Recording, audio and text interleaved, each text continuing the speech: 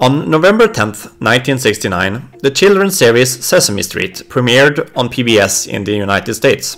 It became incredibly popular, and soon its influence started to reach beyond America's borders.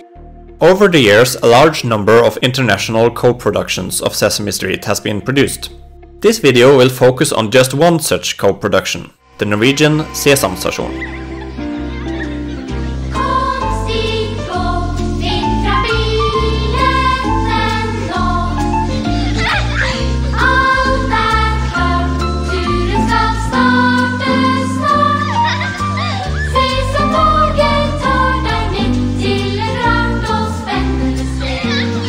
In 1987, the head of programming for the Norwegian Broadcasting Corporation, NRK, at the time Ada Haug, approached the production company for Sesame Street, the children's television workshop, about the possibility of making a Norwegian version of Sesame Street.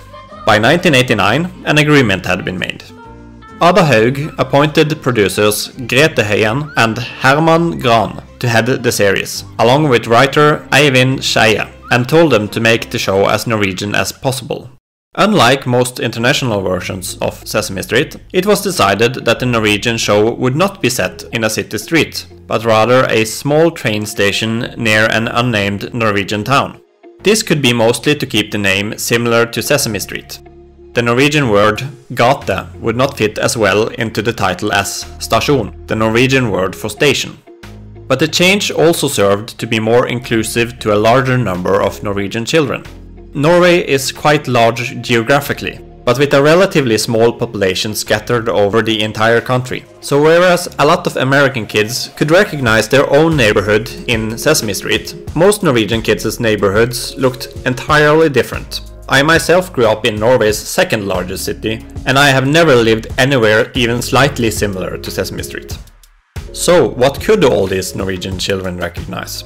Well, Norway is a very mountainous country, with small communities popping up in valleys and fjords all over the country.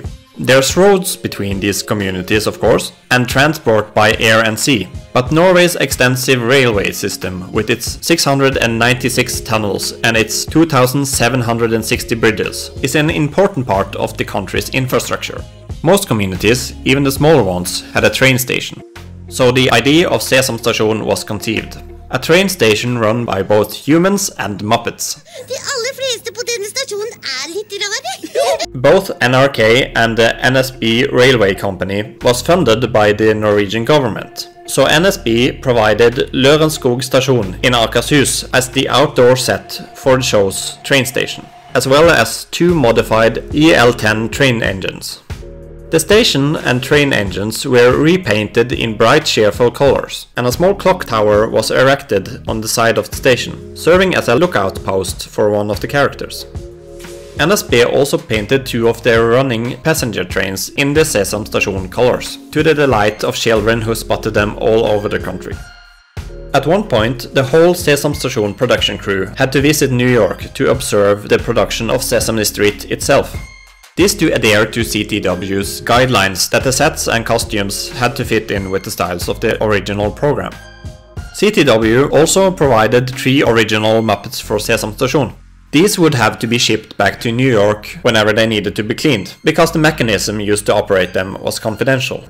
Before production could start on the first series of Sesam Stajon, the Children's Television Workshop sent puppeteer and puppet maker Kermit Love to Norway in June of 1990, so that he could train the Norwegian puppeteers.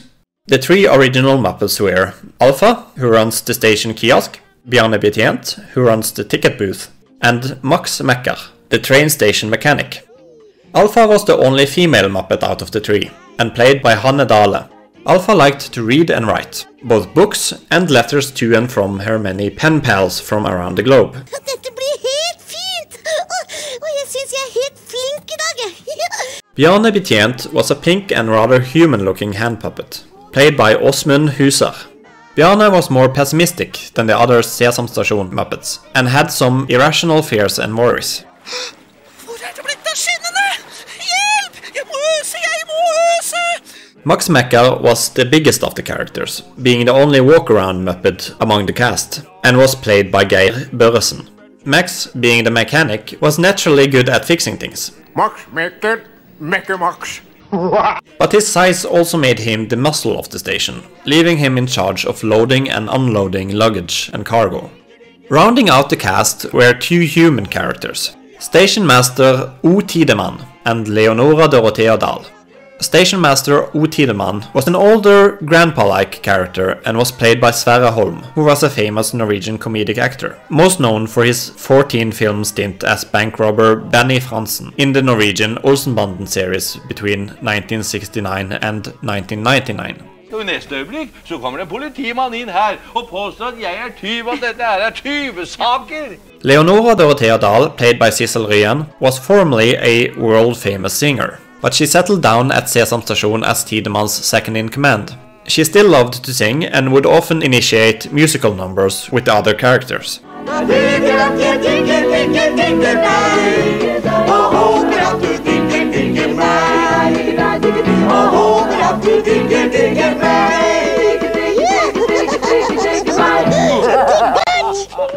The show premiered on NRK on the 25th of February 1991 to massive critical success and a large audience. That same year, Ada Haug, the program director who initiated the creation of Sesam Stajon in 1987, changed position to be in charge of programming for young children, in conjunction with the premiere of Sesam Stajon. She would stay in that position until she retired in 1998. Alongside the original Norwegian train station segments, the show also featured dubbed clips from Sesame Street. Voice actor Harald Mele was responsible for dubbing most of the Norwegian voices for the American characters. Some of the most popular recurring Sesame Street characters were Ernie and Bert, Grover, Cookie Monster and Kermit the Frog. Kermit Frosk her! But the animated pinball number count segments also featured regularly. Sesam Stasjon was so popular that in August of 1991, Lørenskog train station was modified once again. This time, changes were made so that visiting kids could walk around inside the station. Kindergarten classes could take train trips to Sesam Stasjon from Oslo, and sometimes they would even be met by actors from the show, Max Mekker, or even full-body walk-around versions of the hand puppet characters. NRK's original plan was to produce 77 episodes of Sesam Stasjon, but the program proved so successful that they entered into a new contract with CTW that would allow and require them to produce the show until 2001. But the original writer of the show, Eivind Skeie, only had a contract for the first 77 episodes and decided to leave the show after his contract ran out. There would be many different writers to fill his shoes over the course of the next few years. Some of them famous Norwegian authors like Unni Lindell and Anne B. Ragde. Jeg er en av flere forfattere som skriver om dere fra Sesam Stasjon. Ja, men så rart da vet du liksom hele tiden hva jeg skal si da?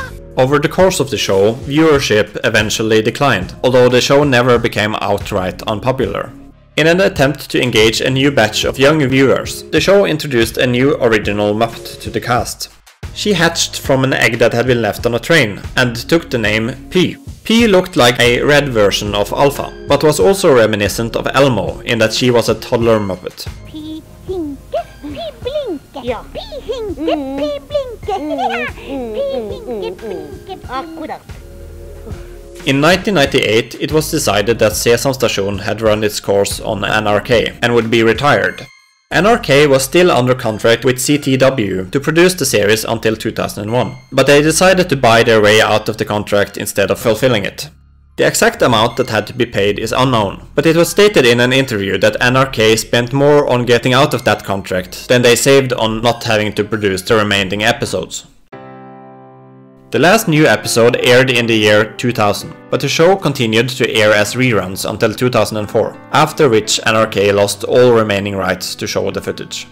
NRK would later negotiate a deal with Sesame Workshop in 2016, making 4 episodes of Sesam Stasjon available on NRK's web TV platform. But most of the other 239 episodes of the show is completely unavailable, with only a few having been released on VHS in the 90s, and a Christmas advent calendar show having been released on DVD. The show has never been made available as a full DVD box set, despite the potentially large amount of money NRK and Sesame Workshop could make if they were able to come to a reasonable agreement with each other about such a product. Nostalgia is easy to sell to people. There are many Norwegians who grew up with Sesam Stasjon in the 90s, and many of them would now jump at the opportunity of introducing the show to their own children. But even if just for archival purposes, I think the full run of the show should be made more available. Sesam Stasjon is an important part of Norway's pop cultural history, and it is baffling that such a small part of it is available to us. But I actually think we have a fair chance of changing that. If we can get this video in front of the right people, at both the Norwegian and the American sides of things, maybe they'll try to work something out.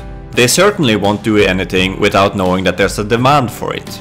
So please help me get this video seen by as many people as possible, either by sharing it with friends and on social media, or by liking, commenting and subscribing, which will cause YouTube to recommend the video to more people. Together, maybe we can free Sesam Stasjon from its copyright prison. Thanks for watching.